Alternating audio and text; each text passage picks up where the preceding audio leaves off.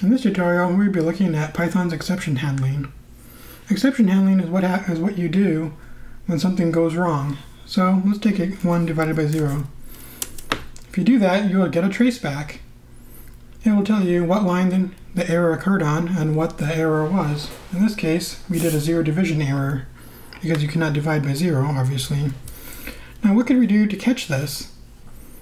In Python, you create a try and an except block. So here we do try 1 divided by 0, and then we need an except.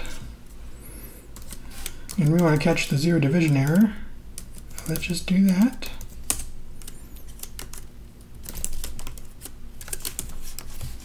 And we'll print out a message. You cannot divide by 0. Alright, let's see if this works. So in this case, instead of getting a traceback, it actually prints out the exception message. Now another way to catch this particular exception is with a bare except. A bare except is when you don't specify what exception you're catching. So in this case, it just try and except with no specific exception listed. This is actually not recommended because you can't really tell what exceptions you're catching here. You're just catching everything. But it does work, as you can see.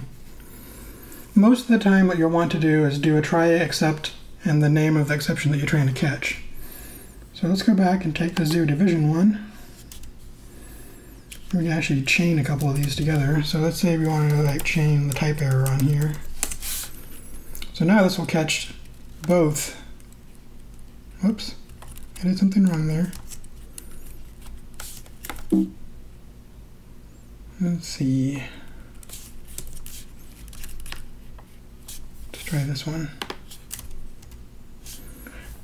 So if you want to chain multiple exceptions together, you can put them in parentheses. This is something that sometimes you'll end up guessing at because you just don't do it very often. Most people will actually do a slightly different paradigm if you want to do multiple exceptions. So I'll show you that way too, because it's actually more common. Most of the time you don't chain them together, but I just wanted to show you that because you will see it from time to time.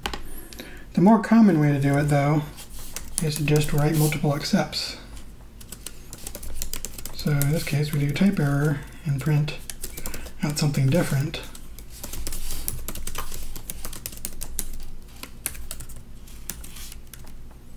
Of course, that will never run because you don't actually have a type error in that try block. There are a whole bunch of different errors that you can get. There's an import error if you try to import something that doesn't exist, like import something that's not a real module, so you'll get an import error. Or if you try to use your string in a weird way, so let's say we have a string with 1, 2, 3. If you can access strings using the string splicing method, 1 to 2, and that works just fine. But if you do 3 to 5, it'll just go to the end. What if you go to an index that doesn't exist? What happens then? You end up with an index error because there are not 5 characters in the string 1, 2, 3. There are lots of other errors like keyboard interrupt, OS error, IO error for if you try to open a file that doesn't exist or you don't have permission to open. Just lots of good stuff. Let's go on and try a couple other items. For example, one thing that you'll see a lot is the finally statement. So let's say we have try and we have 1 divided by 0. Once more. We have a good except for the 0 division part. I'm going to type some of this right over again. Basically oops,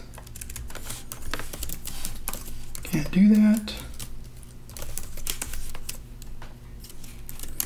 And then we have the mystery of the finally statement.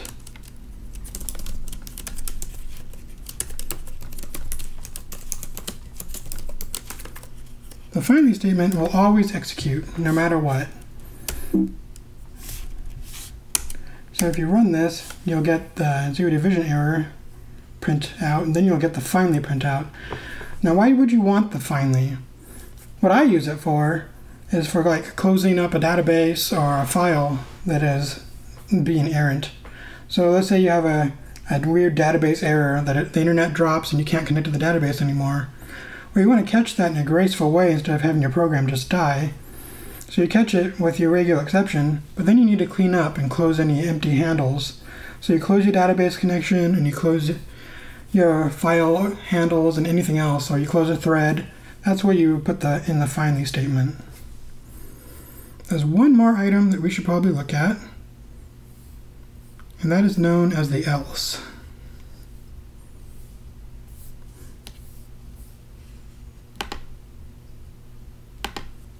The else is for what happens if there is no error whatsoever.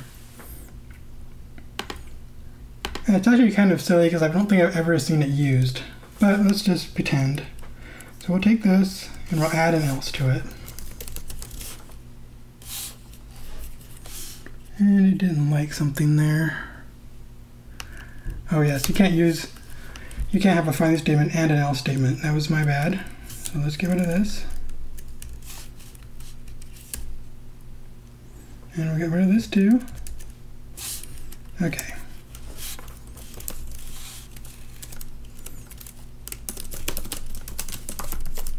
I'll just print out nothing bad happened if, in fact, nothing bad happened. All right. So the zero division error is still getting executed, and that means that, of course, something bad happened. So let's make this a little bit more interesting and make it so that something bad doesn't happen. Let's do 1 divided by 1. Now if we run this, the else will execute. It prints out 1 divided by 1, which is 1.0. Nothing bad happened. Now most of the time, in my coding experience, you don't even bother with the else. You do the try except, and then any code following the try except just gets executed, so you don't even need to put anything in the else block. So it's really up to you if you really want to use that.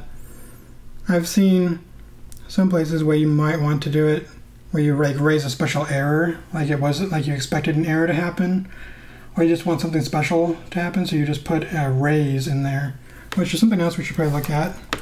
There's the raise keyword, and you can actually raise errors. So let's say we want to raise a type error here. Here's a type error. You can give it a custom message. You broke something, and it'll print out your type error and your custom message. You broke something. This is really helpful when you need to print out something that you know something bad happened and you have an idea of what it was, but you don't want to make sure you raise an error for it. So, you expected an error to happen here. So you could just raise, a general exception that you expected something else to happen here, like